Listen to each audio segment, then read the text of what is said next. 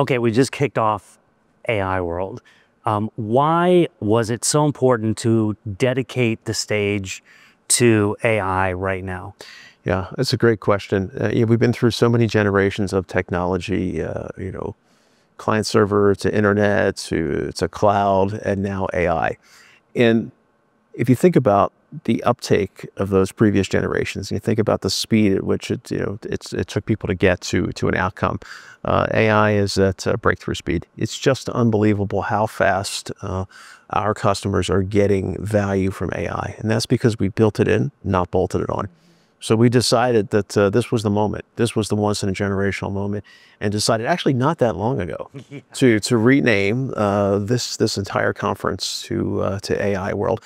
And as we hear from our customers throughout the event here today, we're going to hear so many, and for the coming days, we're going to hear so many great success stories about the value they're actually getting from AI. So quickly, again, we've not seen anything like this before. Not at this speed and this scale. Just amazing. Yeah. Well, Mike, we've been talking about AI for a while now, though. So what makes AI's power real now for business leaders? Yeah. Well, I think what makes it real right now for business leaders is actually the special ingredient that we bring to it, and that is the data, right? So for many, many years, Oracle has been the custodian of the world's most valuable data, whether that's back office data, that's edge data, it's bespoke workloads, it's front of the house like CX data.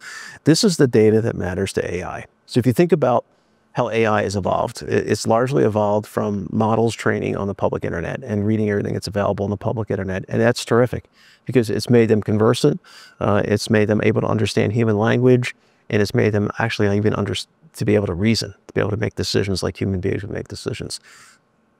What it doesn't have is all that private data. What it doesn't have access to is all that private data. What we bring together is access to enterprise data, private data, along with the very best frontier models or large language models in the world.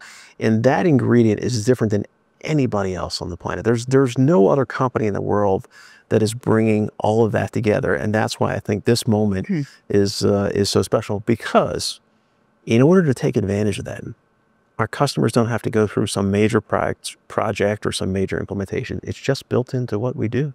We don't have a non-AI version of the Oracle database. We don't have a non-AI version of our applications. It's just built into what we do. It's so easy for customers to take advantage of that at scale. And that really is my next question, because we are in an AI race, and we have built it into everything, and that's our differentiator, right? Absolutely. Well, case in point, we have 2,400 plus customers already live on some combination of Fusion applications and industry applications, AI features, AI agents. Wow. Already live, already getting value from it today. And we're still in early days. Yeah, that's exciting. That's the exciting part. Well, you've led through many of these technology ways that you talked about. What do you think makes leading through an AI era unique? Well, I think it's really fun, actually. I think about some of the other technology waves, and there was organizational pain, if you will, or organizational major investments that needed to happen to adopt that new technology. So if you move from client server to cloud, or internet to cloud rather, there was a major implementation or a major project that had to be done. Once you've gotten to the Oracle Cloud, once you've arrived there, which we have, so many customers who've done that, what makes this really fun is the time to value and the time to ROI. We've spoken about so many different industries. One of the best examples I think we have is healthcare. And why is it so interesting?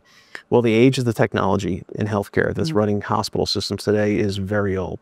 Not unusual to see 10-year-old systems, not at all rare to see 20-year-old systems or 25-year-old systems. We have customers, over 250 of them, that went live in a matter of 3 weeks with the new AI agents. That was the longest. It took 3 weeks. Some of them even less than a week. 250 customers live, and so it's really fun. Yeah, it's really fun to be able to go in and talk with a customer and say, "We think you can get value from this in a matter of a couple of weeks. Would you like to try it?" Yeah, and I think there's a sense of urgency too. Like, we're missing out on not just the goodness of the technology, but the outcomes. Absolutely. You mentioned. Yeah.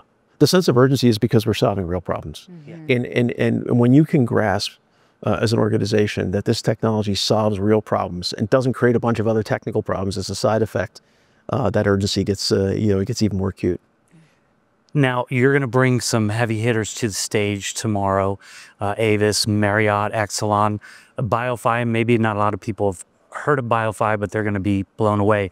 And each is taking a very different path with AI. What do you think ties their stories together? Well, what ties their stories together is data. So you're going to hear about their outcomes. You're going to hear from their executive teams about the value that they're getting from AI. But equally important is the fact that they've actually leveraged the Oracle database. They've leveraged the Oracle AI data platform, and they're bringing all that data together and serving that data up together with some large language model, in this case of their choice. We're going to see here, I think, some stunning stories. You mentioned Biofy. You may not have heard of Biofy, but I can assure you, you will not soon forget Biofy after they tell you what they've been up to with AI. Yes, it's good for humanity. Not just good for their business, but it's good for humanity. Yes. Absolutely. I can't wait to talk about that more too. But before we go, if you can give us a sneak peek, I'd love to know, and if you can share with us, what you want people to feel when they walk away from your keynote. I want them to feel that AI is a force for good. I want them to feel that the negativity that they hear, anytime there's a new technology, there are always naysayers, right? There are always naysayers, there are always people that are negative. I actually want them to feel that this is a force for good. Yeah. And it's good for, not just good for business results, but it's good for their employees. It's good for their customers. And in the case of the one I just spoke about, it's good for human beings in general. I would hope that that's what they take away. That's great. Well, thank you so much, Mike, for your time. Thank you. Thanks for having me. Always great to be here.